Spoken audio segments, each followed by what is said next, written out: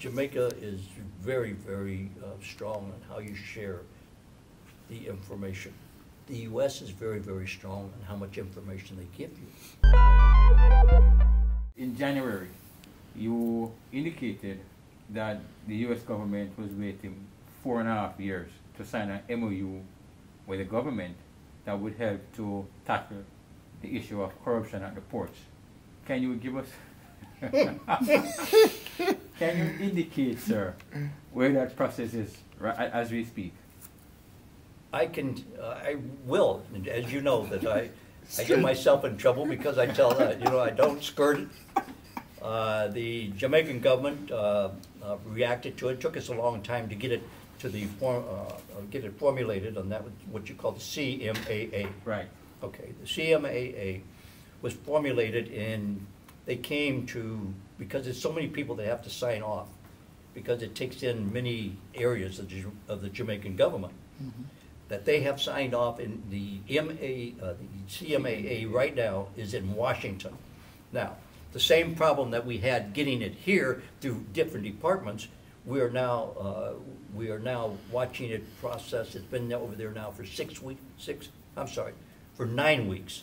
In The Washington. the CMAA has been approved by Jamaica for review by the U.S. government.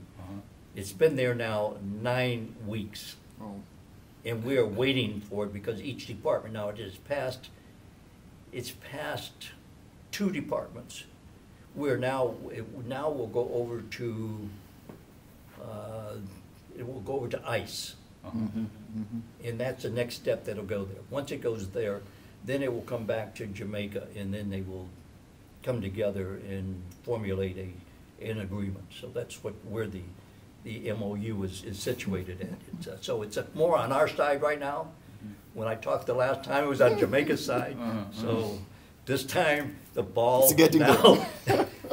But the sticking point, did you ever find out what the sticking point was? Why it took so long? I gather that there were concerns around how the intercepted communication would have been utilized by the Americans.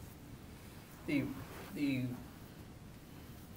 becomes a national security. It becomes local security, and it becomes how do you police it? So it was more so on the Jamaican side of how the information was being gathered.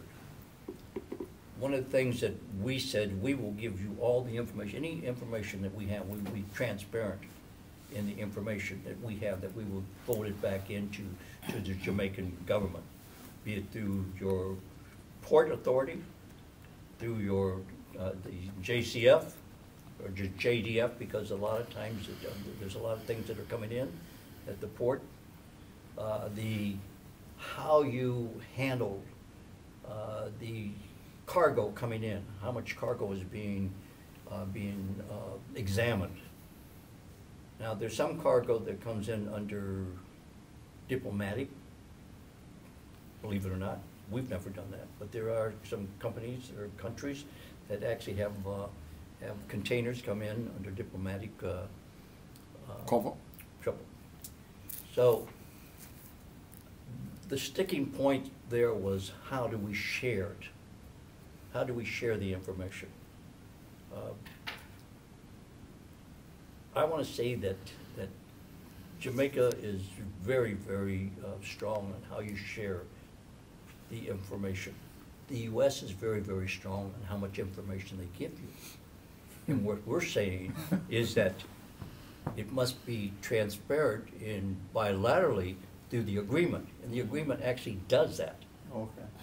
The agreement actually does that. So it removes some of the things that, more like, when was the last time you beat your wife? I've never beat my wife. Well, the first thing is, but the question was, when was the last time you beat your wife?